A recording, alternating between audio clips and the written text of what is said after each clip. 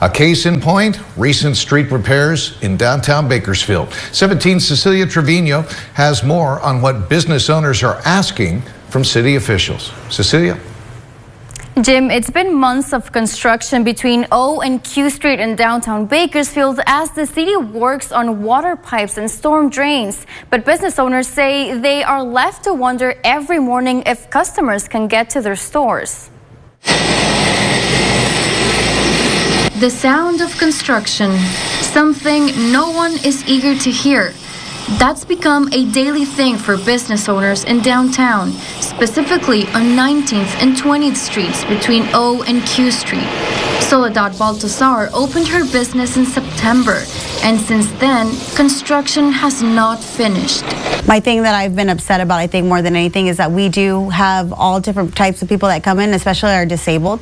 They haven't been able to drive in, and it's not fair for them to have to walk all the way down the street just to get here.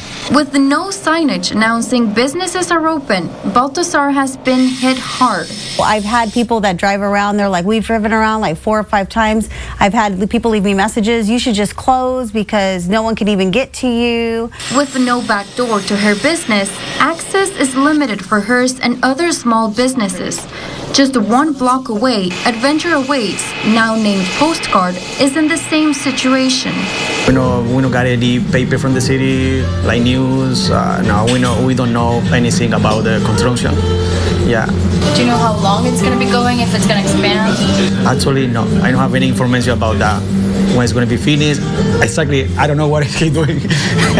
What he fixed it, I don't know. The noise especially affects Postcard, since people look for a calm and quiet environment. In the end, both business owners agree construction is beneficial, but wish communication improved between city officials and the community. We asked the city about this, and they shared a release sent in December which stated road construction should have ended a month ago. No word yet on why the projects have taken longer than expected. In studio, Cecilia Trevino, 17 News.